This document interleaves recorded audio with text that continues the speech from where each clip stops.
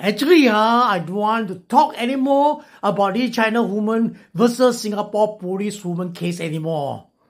But bian, I get more juicy information, so I have to share with everyone. Okay, so this China woman, her name is Han Feizi, and she's supposed to be employed as a clerk for a company called KDL Elements. Clerk, So anybody here thinks she really work as a clerk? Okay lah, imagine she really working as a clerk in the office.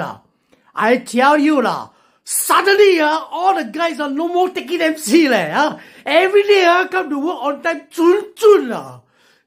Anyway, it seems that Miss Han has no intention of working as a clerk or working for KDL Elements lah.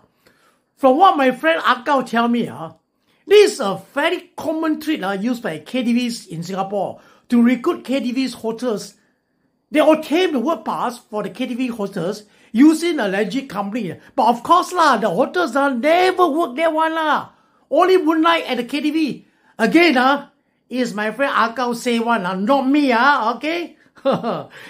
So as expected, she is now accused of moonlighting as a freelance hostess without valid work pass.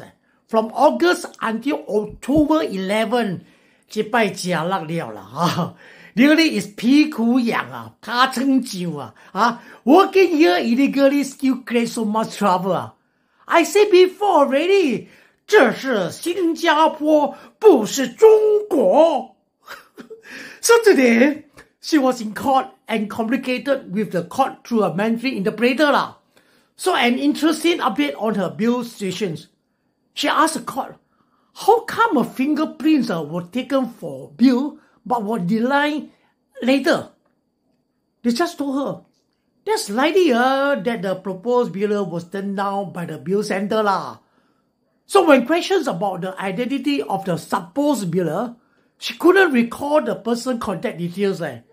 So look like it is likely one of her customers So come to think of it she really jialang this time She may chop alone in a foreign land without a family or friends. Maybe I should ask my friend Ah Gao to see if he wants to be her bailer. I don't know. Maybe Ah Gao is also one of her customers because he's very chi hong No, I say one someone say okay.